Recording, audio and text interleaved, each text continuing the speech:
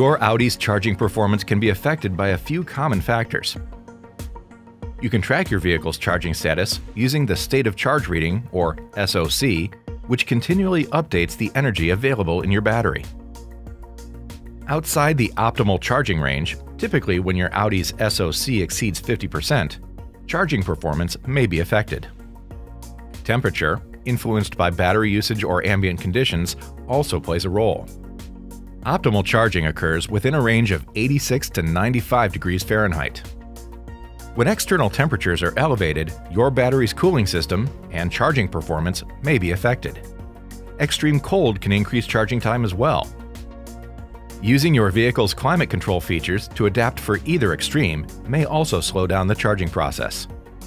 When using e-tron Route Planner, your vehicle will precondition the battery automatically for optimal charging conditions prior to your arrival at a pre-selected charging station.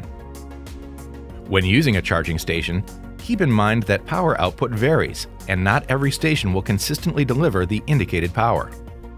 Better charging, better performance, so you can enjoy the journey in your Audi e-tron.